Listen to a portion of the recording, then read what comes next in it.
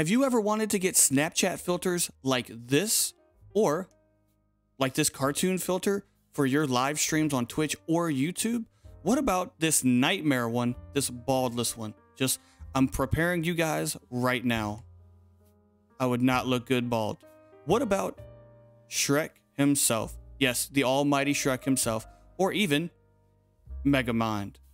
Or for the retro fans out there, there's even a Game Boy printer filter. Look at that, pretty cool, right? So I'm going to show you how to download Snapcam today. I'm going to show you how I personally incorporate it into my stream. And also, one last thing is I'm going to show you how to add it to Streamdeck so that you just have to press one simple button to change each filter to your liking.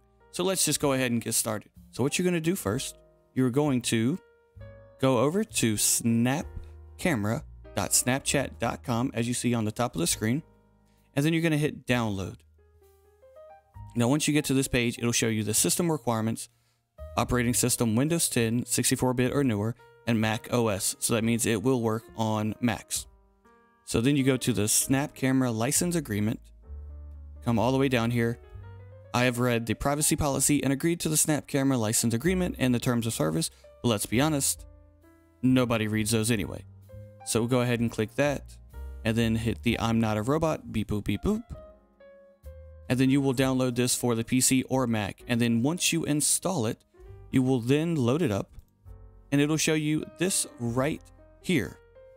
So once you get to here, if it is not showing up on your screen, and even if it is, let's go up here to the settings on the top right. Choose your camera. I am using a Live Gamer Mini, which is a capture card for my DSLR camera. Choose the camera resolution. I have 1920 by 1080, 60 frames per second. But just a fair warning, OBS Studio does not allow the Snap camera to do 60 FPS. It'll actually only do 30 FPS. So just a warning. Now choose your microphone. I don't really use a microphone with this, so we can just go ahead and go back. So once you have it showing right here, you can then go over to your OBS and then add a video capture device. As you see, I already have it on mine right there. Go over to properties and then change the device to Snap Camera. After you do this, you can change the resolution to 1920 by 1080, and then the FPS, obviously, like I said before, it only does 30 frames per second. The video format is any, and then color space is 709 or 601. You can pick whichever one looks best for you.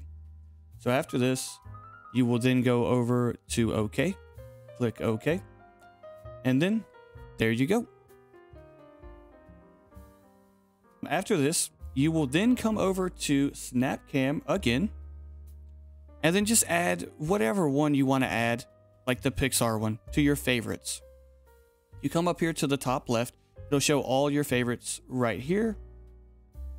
Click this little lens hotkey right here, and then you can adjust whatever hotkeys you want for it to work. So I have mine for Alt plus number 5, 6, 7, 8, 4, 3, and 9. You get the hang, you get the picture. Let's be honest. So after this, the way that you can incorporate this into Streamdeck is actually going into your Streamdeck. Remind me later, I don't want to download that right now. And then you will just straight up add a hotkey from your system for that actual hotkey. So, Alt plus number 4, and then just name it whatever title. You can even take a picture of the filter just so that you don't forget. And then that's how you add it to your Streamdeck. Simple, right? So the way that I actually incorporate this into my streams, let me show you. Little self-promotion, but hey, be sure to follow my Twitch, twitch.tv/gsphere. But how I incorporate this into my actual streams is I have a surprise daily GS filter that I actually change every single stream day just so that people can do it. And, it's just kind of neat to have something different every single stream day. Also have the other ones set up. These are not automatic. I'm sure that there are programs out there that can automatically do those functions for you, whenever somebody redeems it, but it's honestly not very hard to press a button or 2 buttons to change a filter. With that being said, guys, thank you guys so much for watching this video. I hope this video helped you out so much. And if it did, please consider hitting that subscribe button, the notification ding ding, and don't forget to like the video. I'll catch you guys in the next one. Peace.